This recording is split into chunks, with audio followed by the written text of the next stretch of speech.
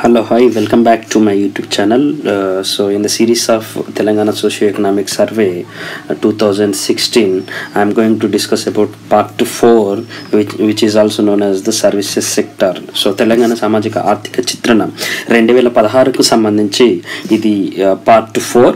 So ఇంతకు ముందు నేను part 1, part 2, part 3 already upload చేశాను. సో అభ్యర్థులు చూడనట్టయితే ఖచ్చితంగా 3 వీడియోలను చూసి పార్ట్ 4 చూడాల్సిందిగా విజ్ఞప్తి చేస్తున్నాను. 4 కు సంబంధించి సర్వీసెస్ సెక్టర్ చాలా ఇంపార్టెంట్.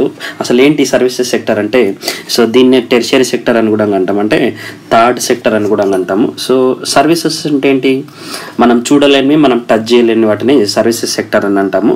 సో ఈ సర్వీసెస్ సెక్టర్కి సంబంధించి ఎకనామిక్ సర్వే ఏం చెప్తుందంటే, జిఎస్డిపికి అత్యధికంగా 62% సేవల నుండే వస్తుందని చెప్తుంది. ఇంకా 62.3% మంది పట్టణాల్లో జీవనోపాధి లభిస్తుందని కూడా చెప్తుంది. అంటే 62% జిఎస్డిపిలో సర్వీసెస్ రంగం నుండి వస్తుంది. నెక్స్ట్ 62% పట్టణాలలో ఉపాధి లభించేది కేవలం సర్వీసెస్ సెక్టర్ నుండి అని కూడా చెప్తుంది.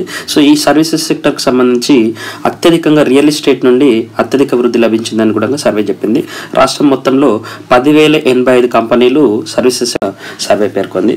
సో ఏమేమి కాంపోనెంట్స్ ఈ టెర్షియరీ సెక్టర్లో ఉంటాయో మనం ఒకసారి చూసినట్టయితే, ట్రేడ్ ఉంటుంది, హాస్పిటాలిటీ సర్వీసెస్ ఉంటాయి, ఓకే, హోటల్స్ ఉంటాయి. హాస్పిటాలిటీ సర్వీసెస్ అంటే hotels, restaurants, next transport, railways, roadways, Airways, waterways, communications, storage and real estate, financial services, banking and insurance, business services, IT services, consultancy services, public administration, defence, judiciary, police, education, health care, sanitation etcetera. So ఇవన్నీ services sector కిందికి వస్తాయి.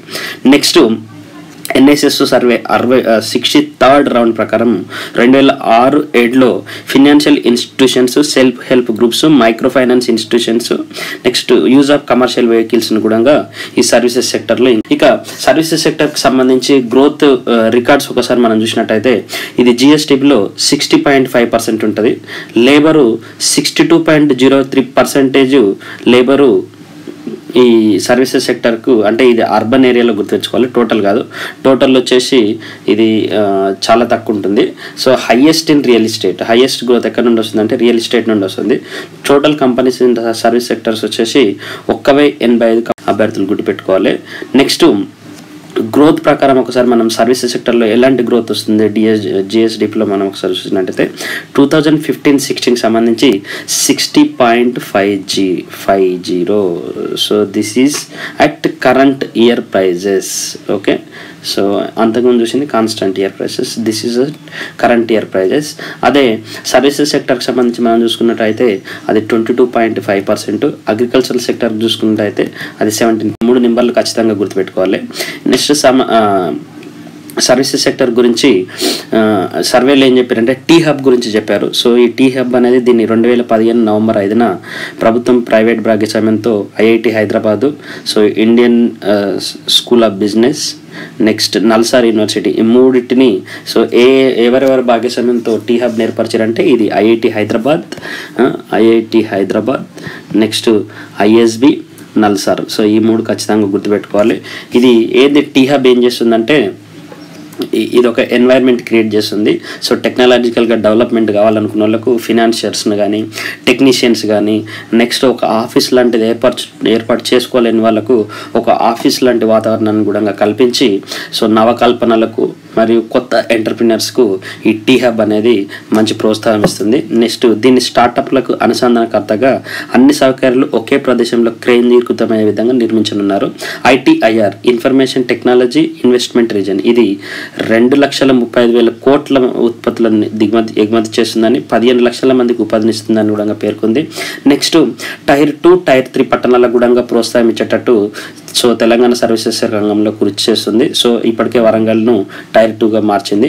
ICT కానీ, gaming కానీ, animation కానీ, electronic హార్డ్వేర్లో కూడా మన Telangana develop అవుతుంది. Next task పథకం అంటే, సో కళాశాలల్లోనే పరిశ్రమల సహాయంతో వారికి అవసరమైన నైపుణ్యాలు నేర్పించి డైరెక్ట్ ఉద్యోగాలు కల్పించడం. అంటే ఇప్పటికీ మనం ఎందుకు బాధపడుతున్నాం అంటే, స్కిల్ లేకపోవడం వల్ల భారతదేశంలో నిరుద్యోగం పెరుగుతుంది. సో కాబట్టి కాలేజీలలోనే ఏదో ఒక ఇండస్ట్రీ తోటి వాళ్ళను కోలాబరేట్ చేసుకొని ఆ ఇండస్ట్రీకి ఎలాంటి స్కిల్స్ కావాలనో ఆ స్కిల్స్ అన్నిటిని స్టూడెంట్స్కి నేర్పించి సో తదనంతరం వాళ్ళకు అదే కంపెనీలో జాబ్ చేయడాన్ని ఈ టాస్క్ పథకం యొక్క ఉద్దేశం.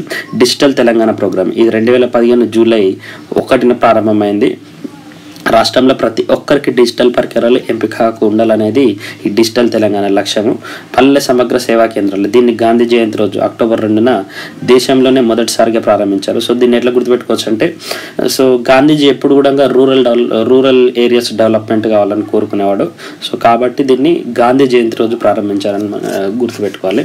నెక్స్ట్ మెడికల్ టూరిజం వచ్చేసి నగరంలో ఉన్న ప్రముఖ హాస్పిటల్స్ అందుబాటు ధరలో అందిస్తున్న ప్రపంచ శ్రేణి చికిత్సల దృష్ట్యా హైదరాబాద్కు ప్రపంచ మెడికల్ టూరిజం హబ్గా ఎదిగే సామర్థ్యం ఉంది. మెడికల్ టూరిజం అంటే ఏంటి?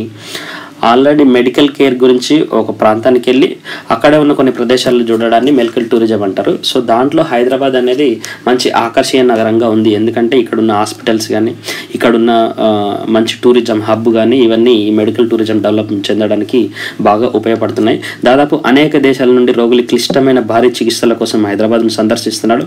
హైదరాబాద్లో ఉన్న ప్రపంచ నాణ్యత గల హాస్పిటల్స్ కూడా మెడికల్ టూరిజంకు ఊతమిస్తున్నాయి. నెక్స్ట్ యూరోపియన్ దేశాల చికిత్స ఖర్చులతో పోల్చినట్టయితే ఇక్కడ కేవలం 30% ఖర్చుతో అంతే నాణ్యత గల చికిత్సలు పొందవచ్చును అనేది అందరికి తెలిసిన విషయమే.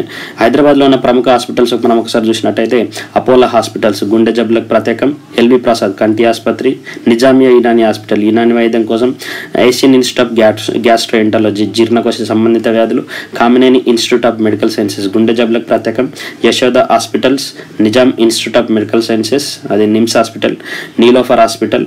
మెడికల్ టూరిజం కాన్ఫరెన్స్లు అలియన్స్లు నవంబర్ 2, 2012 హైదరాబాద్లో జరిగింది. అదేవిధంగా అమెరికా, బ్రిటన్ వంటి అగ్రదేశాలతో కలిపి 8 దేశాలు ఈ కాన్ఫరెన్స్లో పాల్గొన్నాయి. మీరు ఇంకొక విషయం గుర్తుంచుకోవాలి, ఎల్వి ప్రసాద్ కానీ అపోలో హాస్పిటల్ కానీ ఏషియన్ ఇన్స్టిట్యూట్ ఆఫ్ గ్యాస్ట్రోఎంటరాలజీ కానీ కామినేని కానీ యశోద కానీ ఇవన్నీ కూడా ఆంధ్రాకు సంబంధించిన పెట్టుబడిదారులు అవన్నీ.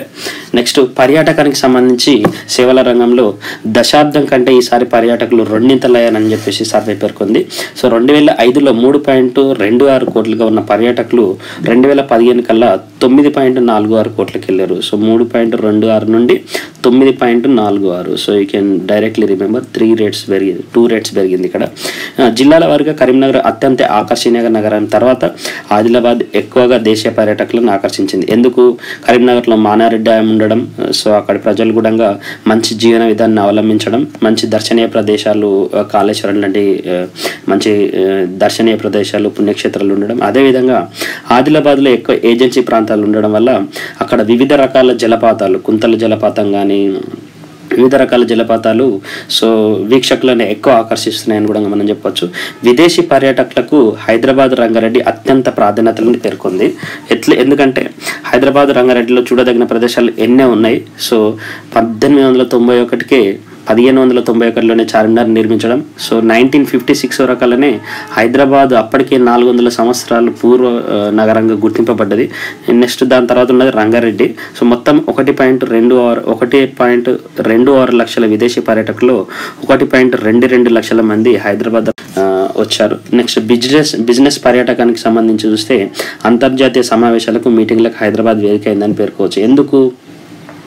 హైదరాబాద్ రంగారెడ్డిలో సో ఇక్కడున్న వాతావరణ పరిస్థితి కానీ ఇక్కడున్న జియోగ్రాఫికల్ ఏరియా కానీ ఇక్కడున్న టెంపరేచర్ కానీ అంతర్జాతీయ వేదికలకు చాలా అనువైందని చెప్పేసి ఎన్నో అంతర్జాతీయ సమావేశాలను హైదరాబాద్లోనే జరుపుకోవడం జరుగుతుంది. సో దాంట్లో భాగంగానే 2015లో జరిగిన అంతర్జాతీయ మీటింగ్లను మనం ఒకసారి గమనిస్తే 19వ అంతర్జాతీయ బాలల చలనచిత్ర పండుగ, that is international film festival, so భారత ఆర్థిక సంఘం meeting, Indo global health care summit, global pharma expo, అంతర్జాతీయ బయో అన్నీ కూడా ఇంటర్నేషనల్ కాన్ఫరెన్సెస్ అవన్నీ కూడా హైదరాబాద్లోనే జరిగాయి. ఎకో టూరిజం సర్క్యూట్స్ ఇది చాలా ఇంపార్టెంట్. ఖచ్చితంగా ఒక 2 మార్కులు ఈ ఎకో టూరిజం సర్క్యూట్లకి నుంచి వస్తుంది. గిరిజన పర్యాటక సర్క్యూట్స్, మహబూబ్నగర్లో ఎకో టూరిజం సర్క్యూట్ అభివృద్ధి చెందుతా దీనికోసం కింది ప్రాంతాలను ఎన్నుకోరు. సోమశిల నది తీరపు అభివృద్ధి 12 ఏళ్ళకు ఒకసారి ఇక్కడ పండుగ చేసుకుంటారు నది దగ్గర. సింగోటం. నెంబర్ 3 అక్కమదేవి గుహాలు శ్రీశైలం నుండి 18 కిలోమీటర్ల దూరంలో ఉంటాయి. కడలి వనం, ఫరీహాబాద్, దీన్నే మౌంట్ పీజెంట్ అని కూడా అంటారు. సో మౌంట్ పీజెంట్ అని దేన్ని అంటారంటే ఫరీహాబాద్ అని అభ్యర్థులు గుర్తుపెట్టుకోవాలి. మల్లెల తీర్థం, ఇది శ్రీశైలం పోయే రూట్లో ఉంటుంది. నెక్స్ట్ శ్రీశైలం, ఉమామహేశ్వరం, ఇది కూడా శ్రీశైలం పోయే రూట్. అన్నిటిని కలిపి ఎకో టూరిజం సర్క్యూట్స్గా సర్వే పేర్కొంది. So thank you so much for watching my video. Part 5 will be in the next video, and please like and subscribe and share as much as you can.